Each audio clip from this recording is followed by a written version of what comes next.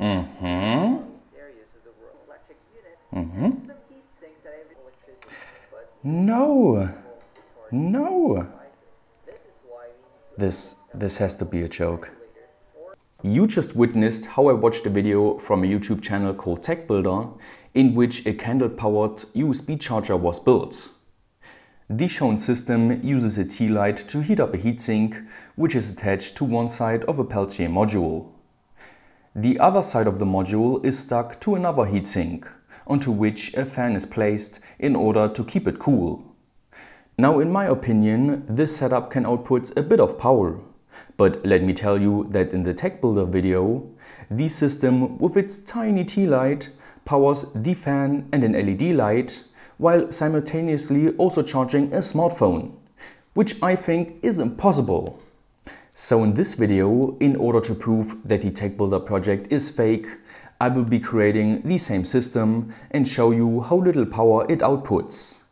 And then I will be building a proper thermoelectric generator that can truly charge a smartphone. Let's get started!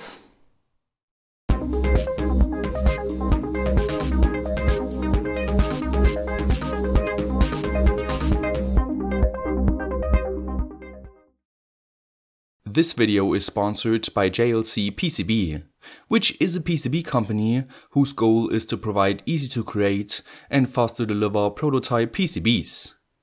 Their excellent quality $2 PCBs are no short-term promotion. So why not head over to their site to upload your Gerber files and order your PCBs today. To start off, let's take a look at the utilized Peltier module, which is this TEC1 12726. At this point, I could tell you all about the functional principle of such a module, but since I already talked about that in a previous video, I will keep it short this time.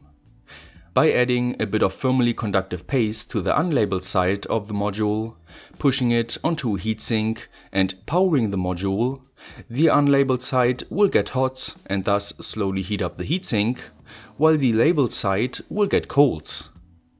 The cold side can even reach temperatures underneath the freezing point of water. But as the hot side gets warmer, the cold side also gets warmer, because the Peltier module can only sustain a certain temperature difference between its two sides. Now, we can not only use electric energy to move thermal energy, but it also works the other way around.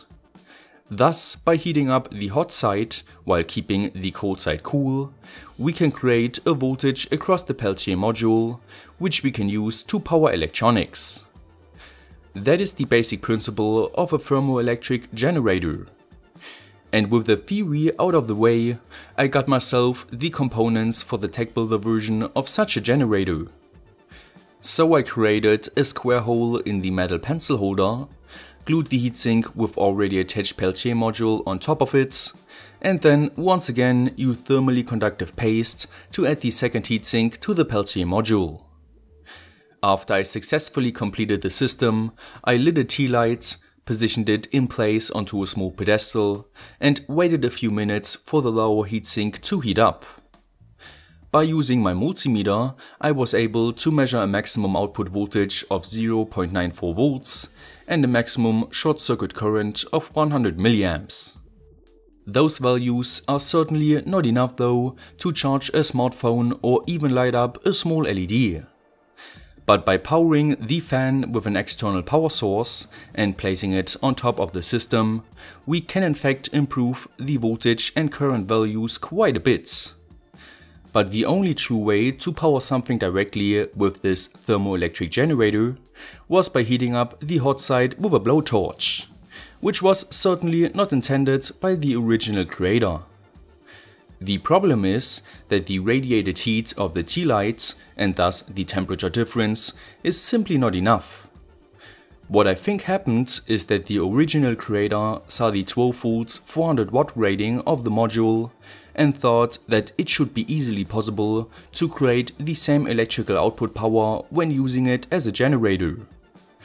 But just like with a powerful motor, it does not mean that you can easily get the rated values out of it as electrical energy when using it as a generator. But nevertheless, now that we know that the system's output capabilities are fake, let's move on to my own design. My idea is to use 6 tea lights simultaneously along with 6 Peltier modules. For the hot side, I will be using a sheet of aluminum with a thickness of 3 mm, while for the cold side, I will be using another aluminum sheet with a thickness of only 1.5 mm, onto which I will be placing an aluminum box filled with ice water to keep everything cool. I will also be using some M5 bolts and nuts to suspend this construction in the air. So I started by placing the 6 Peltier modules onto the thicker aluminum piece with a distance of 2 cm from the left and right edge, in order to figure out the necessary dimensions for the heatsinks, which ultimately looked like this. By the way, I'm using the same type of Peltier modules from before, which are honestly quite expensive. So you can get yourself cheaper, low current versions of them, which should also work acceptably well. But nevertheless, after I marked the outline of the heatsink onto the aluminum, I cut it out with a handsaw, removed the sharp edges with a file, marked the 4 holes for the M5 bolts, drilled them with a 4.5 mm bit, and then created an M5 threads into each of them. Next, I marked the outline for the cold side heatsink onto the thinner aluminum, in addition to a few other outlines, which were mandatory to later create the aluminum cooling box. So like before, I used a handsaw to cut out those 6 pieces of aluminum, whose sharp edges I then once again removed with a file. At this point, I wanted to use special aluminum solder and a blowtorch in order to create the box. But after 2 hours of unsuccessful solder connections, I gave up on this plan, and instead used hot glue to temporarily create the box shape, and then used 2-component adhesive to properly glue all the aluminum pieces to one another. As soon as the adhesive was dry, I removed the hot glue and finally moved on by adding heatsink plaster to the unlabeled side of the modules and pressing them onto the thicker aluminum heatsink.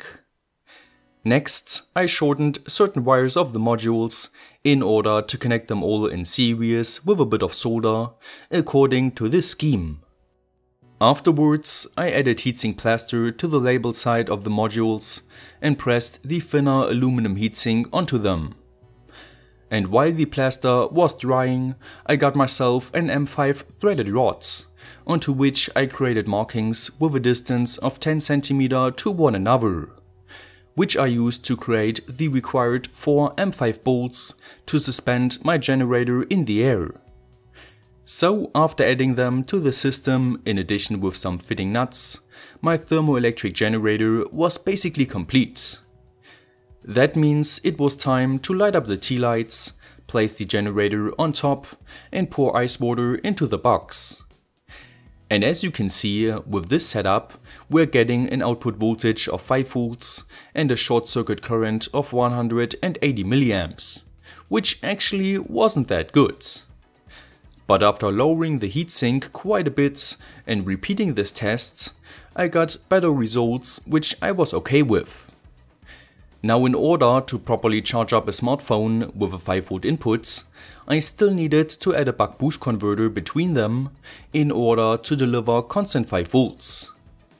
So I added a fitting one to the output of the Peltier modules, adjusted its voltage to 5V and soldered the power wires of a micro USB cable to its outputs.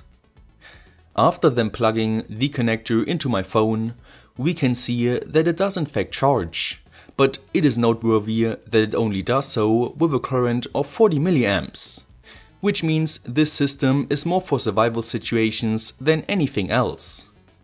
Also, you need to keep the water cold by adding ice to it every now and then. And with that being said, I hope you enjoyed my take on a thermoelectric generator. Now please do me a favor and don't head over to the Tech Builder channel and hate on him, because I think with this video he already learned his lesson to not publish fake projects anymore. Anyway, as always, don't forget to like, share, subscribe and hitting the notification bell. stay creative, and I will see you next time.